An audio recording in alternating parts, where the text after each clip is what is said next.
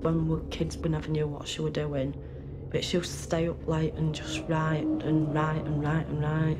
It was an extraordinary first interview with a writer, because she'd never been out of Yorkshire before, never been in a theatre. Dear Max, I'm sending you the bit of writing I've done. It's not much really. That's because I've had to take Lorraine out of the nursery. I think it must have been hard for her to have a mixed race child on a white and very racist estate.